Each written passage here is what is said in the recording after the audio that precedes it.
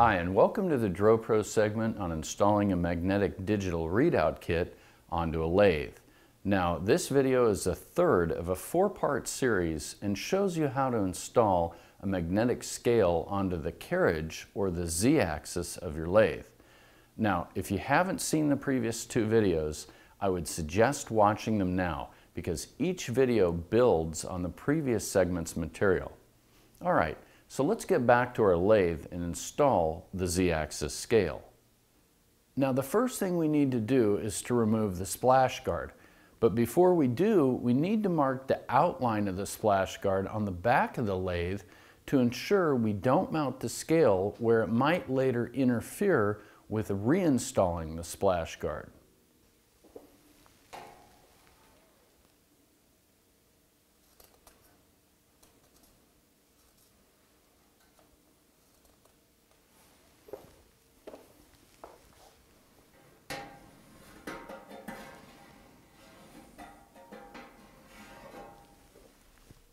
So now we'll remove the splash guard.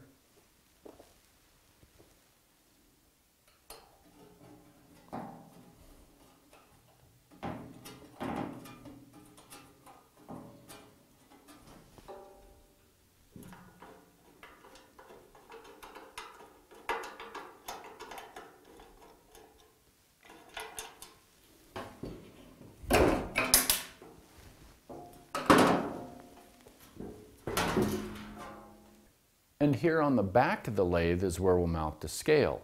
Of course, the goal here is to mount the scale between the splash guard marks here on the left and over here on the right.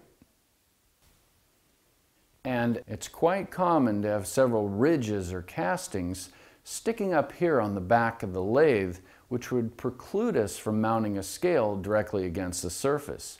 Now, fortunately for us, the back of this lathe is quite smooth, so we should have no problem mounting our scale directly against the back of it. Now, if your lathe does have any castings or ridges that the scale needs to pass over, these here are the mounting blocks that you would first mount to the back of the lathe, and then you'd mount your scale directly on top of them. But again, for this installation, we don't need to use them, so we'll just put these to the side. Now the reed head assembly will mount to the back of the carriage here. And if we look closely, we can see a stop plate on the back of the saddle. Okay, so let's go over to our bench and take a look at which parts are going to make this happen. Now this large block over here is the bracket we'll use to replace the stop plate on the back of the carriage that we looked at just a moment ago.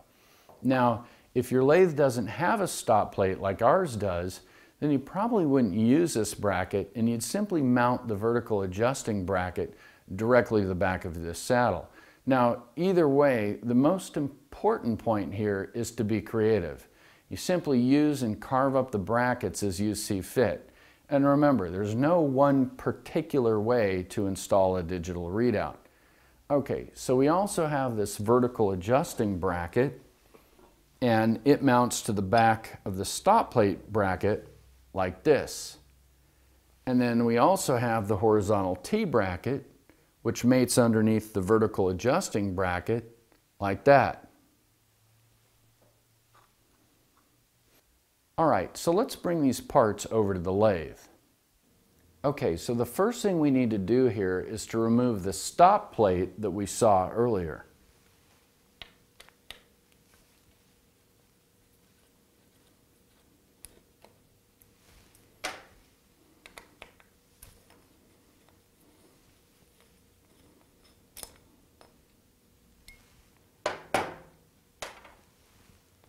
So let's go ahead and hold the brackets up to the back of the lathe. And when I do, I can see here that the thickness of the new stop plate bracket basically places the reed head T bracket here too far away from the back of the lathe. In other words, the stop plate bracket is too thick and it looks like I'm going to have to cut it down a little bit shorter. Now the alternative here is to not use the stop plate bracket at all Instead, what I could do is to simply drill 2 holes right about here and simply mount the vertical adjusting bracket right up against the back of the lathe. And if I did that, you can see that the T-bracket now has plenty of room to adjust in and out and would give me the clearance that I need. Now, the problem with doing that is that it means that I need to drill and tap 2 more holes. And if I can avoid doing that, I'd like to.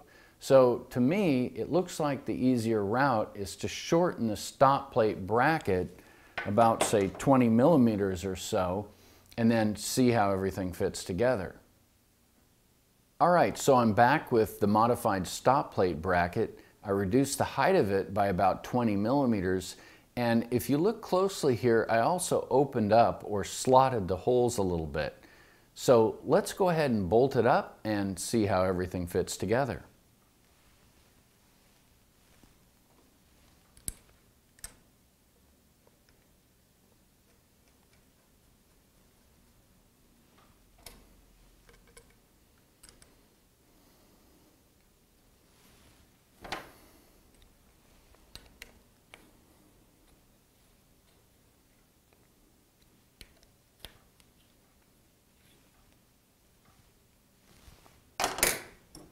So next, I'll attach the vertical adjusting bracket.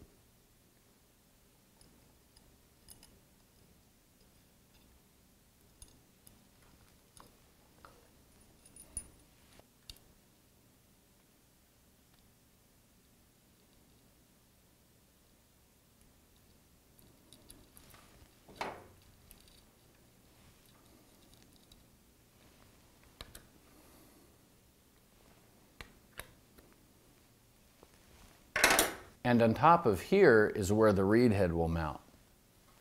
But before we attach the reed head, let's take a look at where the scale will mount. And here's the scale, so let's go ahead and slide it into position.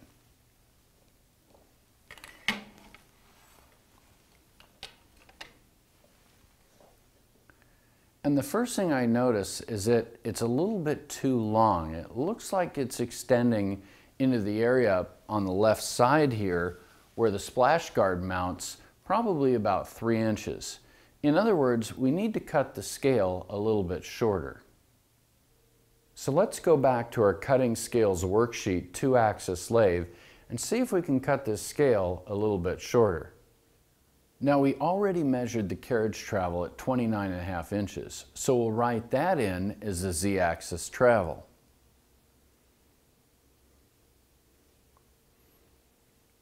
And next, we need to measure max length, or the longest possible scale that would conveniently fit on the back of our lathe. Let's go take a look. So here on the back of our lathe, we'll measure the longest distance that's available to mount the scale without interfering with remounting the splash guard.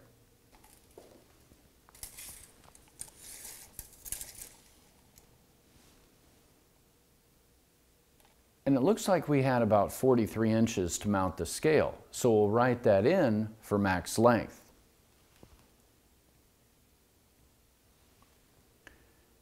And then moving down a line, we'll write in 29.5 inches as our z-axis travel. So we'll add 4 inches to that for a total of 33.5 inches, or z-min. Now for the next line, we'll take our max length of 43 inches from above minus 3/4 of an inch, which would make Z max equal to 42 1/4 inches. Okay, so now the math is completed. Let's go ahead and mark the scale. And just like before, first we need to transcribe the hash marks from the stainless steel strip over to the shoulder of the scale.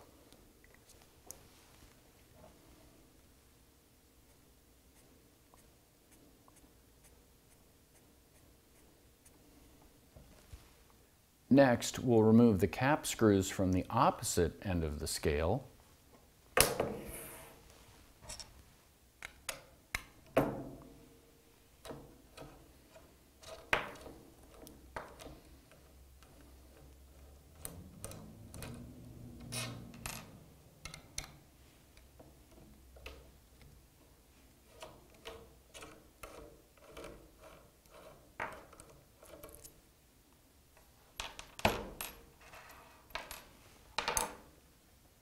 we'll remove the stainless steel strip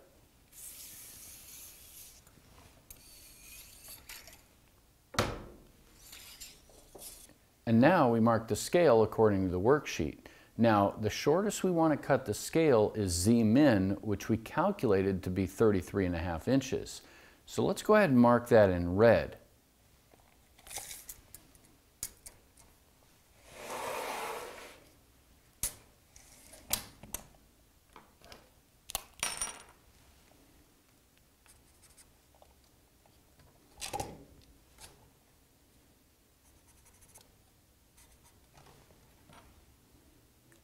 And the longest we want to cut the scale, Z max, is 42.25 inches. So let's mark that in green.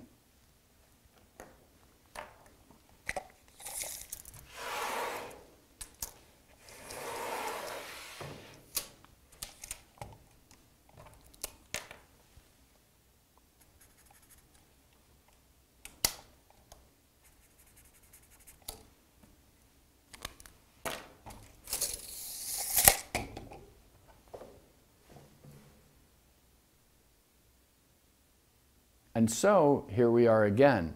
Now the shortest we want to cut the scale is marked here in red. The longest we want to cut the scale is marked in green. Anywhere between the two marks is fine, but remember, DROPros always recommends favoring a longer scale. And remember, never cut a scale shorter than the red mark or Z-min. Okay, and just like before, now we're ready for the fun part, cutting the scale.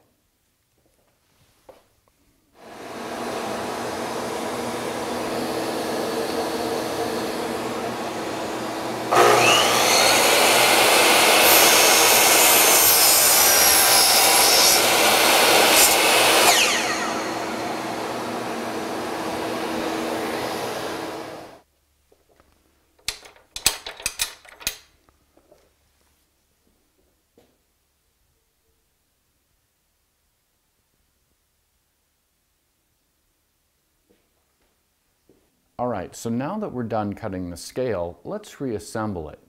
And the first thing we need to do is to reinsert the stainless steel strip, making sure to insert the hash mark end first so that the hash marks on the scale line up with the hash marks on the stainless steel strip.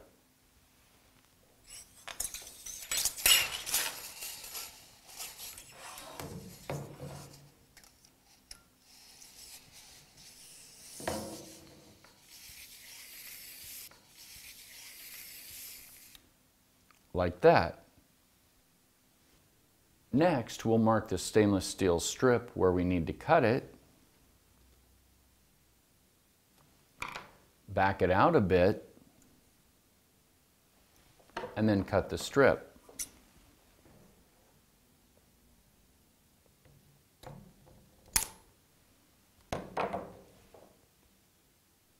Next, I'll tap the holes for the end cap screws. And to do that, I'll be using an M3 by 0.5 plug tap.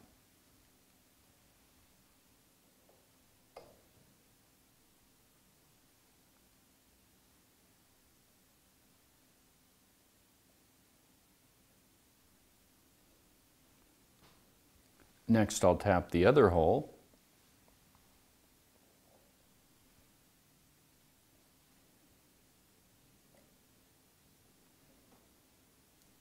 Now I'll bolt on the end cap.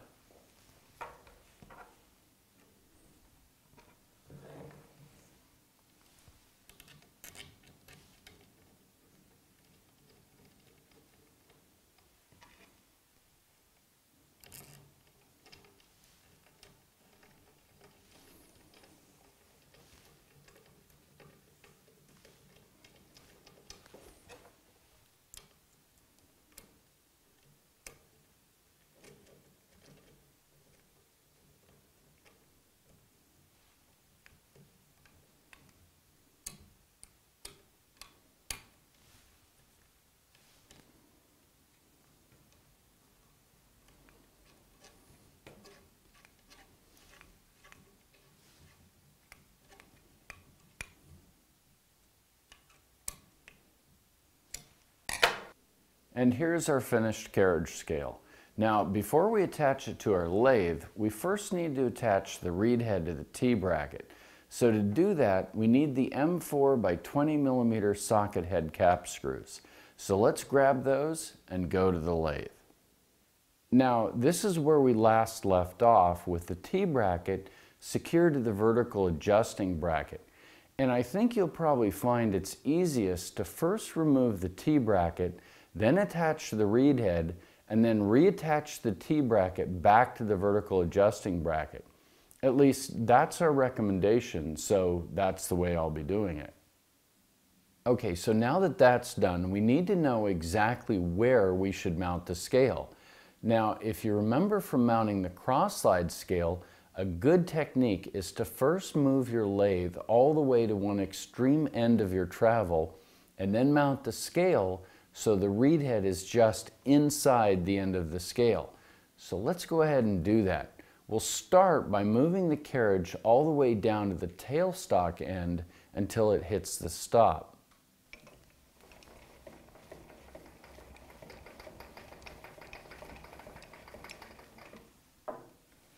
So just like before, let's put some mounting tape on the back of the scale.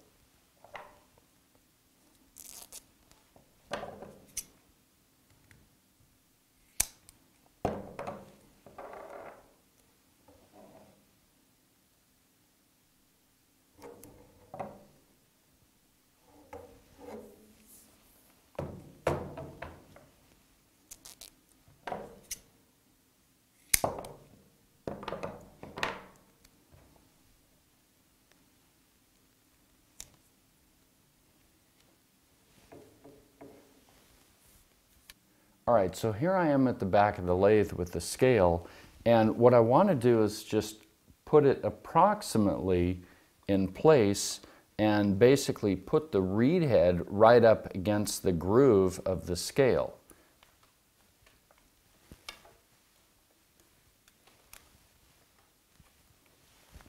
All right, so the next thing I want to do is I want to move the carriage to the midpoint of the lathe.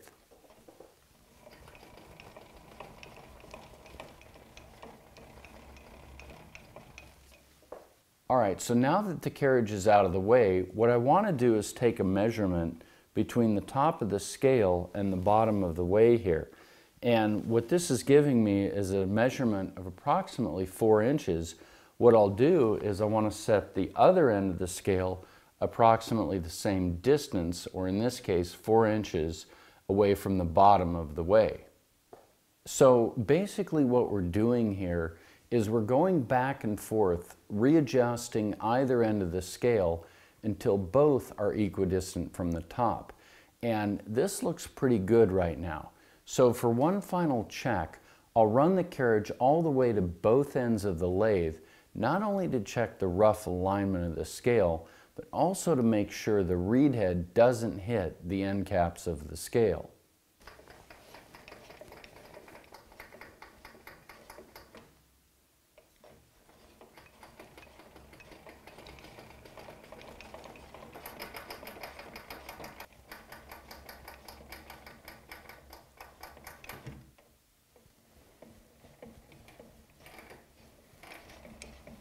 All right, so we've moved the carriage to both ends of the scale, and at both extreme ends, the reed head remains centered to the scale. So I think this position is going to work for us. So let's go ahead and mount the scale by first drilling the 3.3 millimeter pilot holes.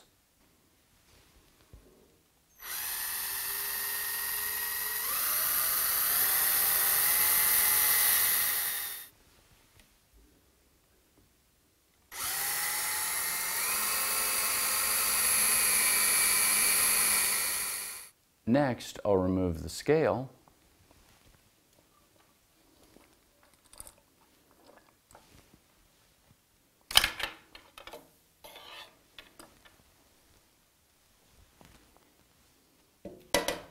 And now I'll tap both ends with the M4 by 0.7 plug tap.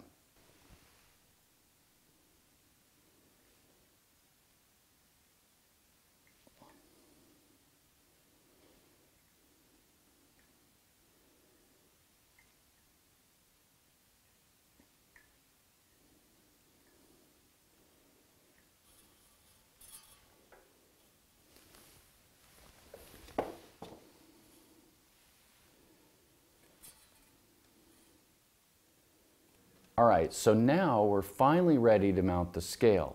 I'll use the M4 by 16 millimeter socket head cap screws. And before I mount the scale, there's one more thing that I want to consider. On the reed head, the hash marks were on the underside of the reed head against the bottom of the bracket, or the T bracket. Now on the scale, the hash marks here have to be coincidental with what's on the reed head. So with the hash marks on the reed head towards the bottom, I also want to mount the scale with the hash marks towards the bottom. So this is how I'll orient the scale. I'll slide it in here, and let's go ahead and bolt it on.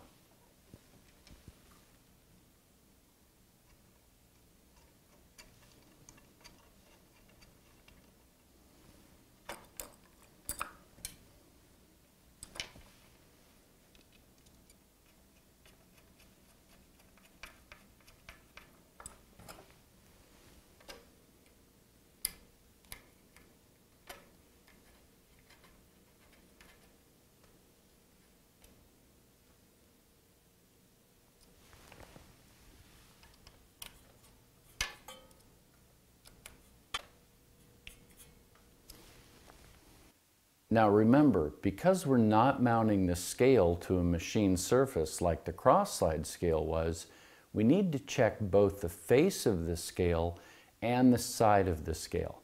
Now, just to give me a little bit more room to work with, I'm going to remove the vertical adjusting bracket and the reed head. Now, just to be clear, the only reason for the reed head to be in place was to give me an indication of where I needed to mount the scale.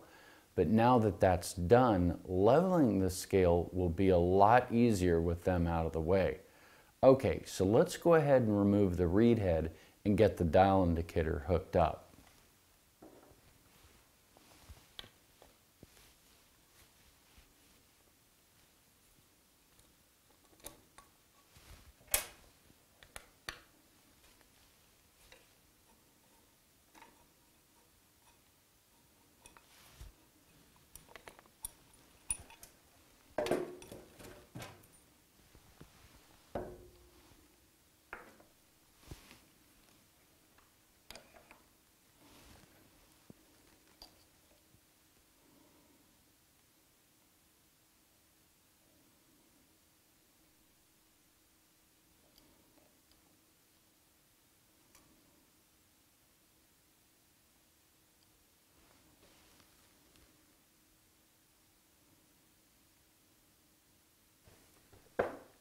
All right, so I've zeroed the dial, and next I'll run the carriage back and forth to see if the height of the face is level.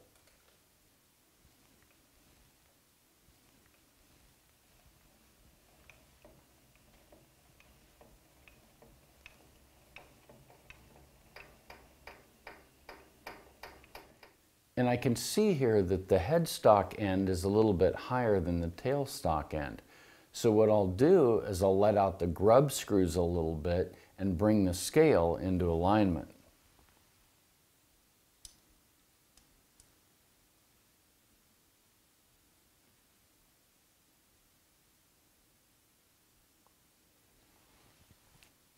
All right, so that looks pretty good. And next, we need to check whether the edge of the scale is in alignment. I'll reposition my dial indicator against the bottom surface of the scale and then zero out the dial.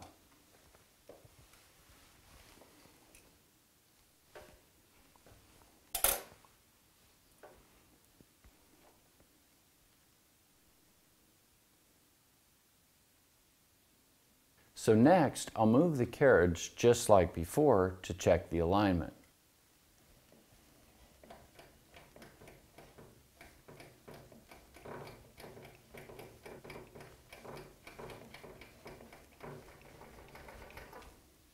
Now I can see that the dial is increasing as I move towards the tailstock end, so to correct that, I'll loosen this end of the scale and adjust it up and down to zero out the dial.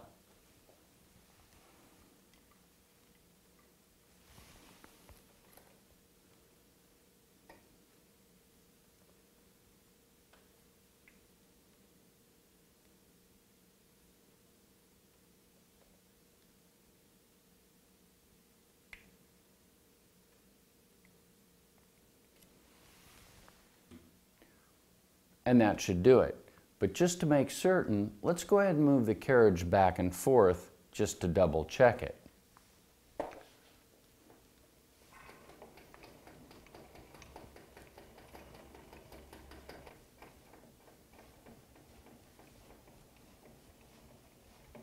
Okay, so that looks a lot better. I've brought the dial indicator to both ends of the scale, and now the deflection is right at 0. So now officially, the deflection needs to be less than 0.1 millimeters for every meter traveled. And of course, we want to get that dialed in as close to 0 as possible. And not surprisingly, what you have to do here is to keep going back and forth between adjusting the scale and then rechecking your results. Now, inevitably, you'll probably get some deflection, especially with the longer scales. Now, just remember, all you need to do is to keep it within specs and you'll be just fine. All right, so at this point, we've trued our scale up, and just like before, now we need to set the gap between the reed head and the scale. Probably a little bit hard without the reed head in place, so for next, let's go ahead and reinstall the reed head.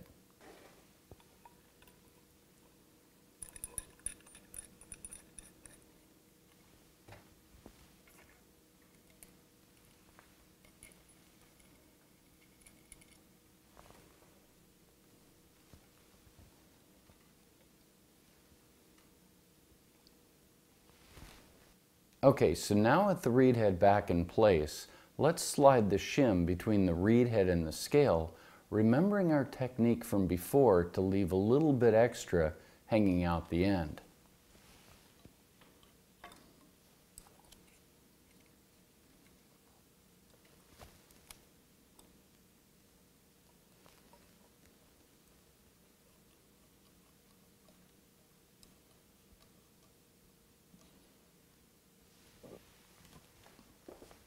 Now, this time, all I need to do is to adjust the T-bracket in and out until I get the correct spacing between the reed head and the scale.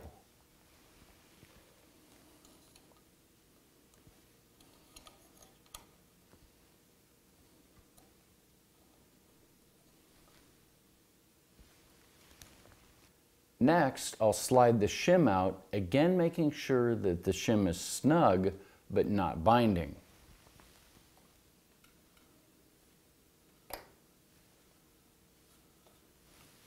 And that feels pretty good. And next, we'll make a final run of the carriage through its full travel, left and right. And just like before, we need to make sure the reed head doesn't bind or dig into the stainless steel cover. Now remember, check all the way to both ends, full travel.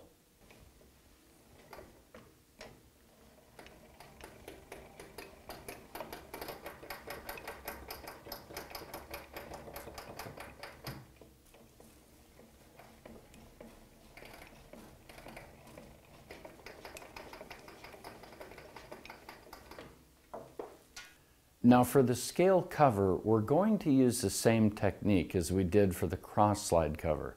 That is, we'll mount the cover directly to the end caps rather than to the machine. If you remember from before, the advantage of this technique is that it saves you from having to drill and tap 2 more holes into your lathe. Now, here's the stock cover, and just like before, I'm going to first shave off this top tab. I'll shorten the overall length of the cover. I'll drill 2 holes on either end of the cover to enable me to mount the cover directly to the end caps. And finally, I'll shorten the length of this overhang to about half as much as we have now. Okay, back to the mill for some more modifications. All right, so we're back now, and here's the modified cover. I've shortened it. I've removed the tab that used to be at the top here. I've drilled these 2 holes on either end so that we can mount it directly to the end caps. And I've removed quite a bit of the overhang that used to be up front here. All right, so let's install it. Oh, and just like before, we'll be using the lower profile button head screws to attach it to the end caps.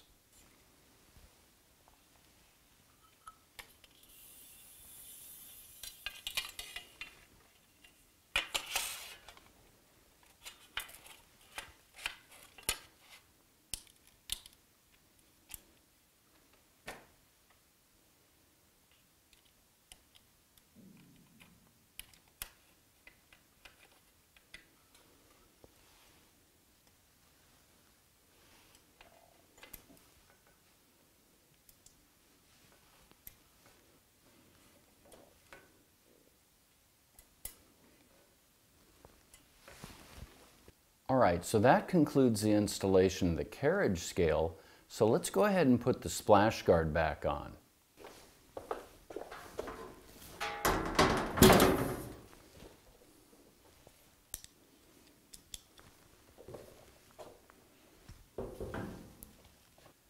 All right, so now it's time to move on to installing the display head.